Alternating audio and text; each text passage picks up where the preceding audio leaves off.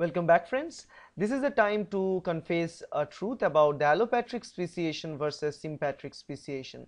What is the difference between allopatric speciation and sympatric speciation? It's in very basic way you can ask that allopatric speciation is a speciation that results when a population is separated by any physical barrier, any sorts of physical barrier. So it could be let's say a mountain range start to form, or let's say a crack is there due to a, let's say, earthquake. There is a crack and separation of the segment, geological segment out there. So these are the things. A river can separate these two different segments. So this is an example that a lot of trees out there in a ground now, due to some reason or some events, environmental events, after all, rivers start to form in between them. Sections start to form and then river is formed there, and as a result there are two different lining now, left side of the river, right side of the river. In the left side of the river you'll see a specific type of trees, but in the right side of the river the temperature and the humidity and all this stuff is now varied in the left side and the right side. The amount of breeze is also varied, sunlight varies, and all these things varies, and due to this varying environmental factors, this tree species slowly start to change in these two different segments, two different regions of the river, right, of the river sand. So that is what is known as allopatric speciation, where there is a physical barrier out there, geographical barrier out there to separate the species into two different sections. And the sympatric speciation. Sympatric speciation occurs without any physiological, or not physiological, without any physical separation or geographical separation.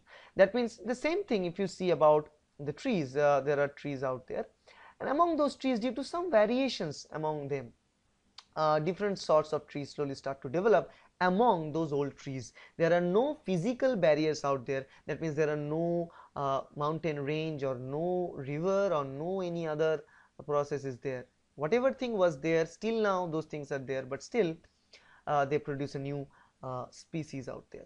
Now generally the sympatric speciation results due to the behavioral change between the individuals. For example, in a population of lizard, among those lizard population, both of them resides in the same region, but some of those lizard in let's say in desert, some of the lizards come out in the morning, in the daytime. Some of the lizards come in the night time. So the lizards which will come in the night time will obviously mate at the night and produce a different type of individuals at the night, and they will never come to the morning.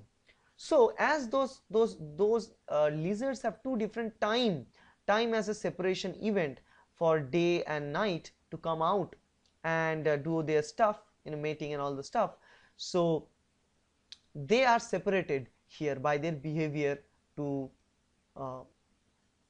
bring itself in presence of light or absence of light, and that thing separates their character, and as a result they will produce different species between them.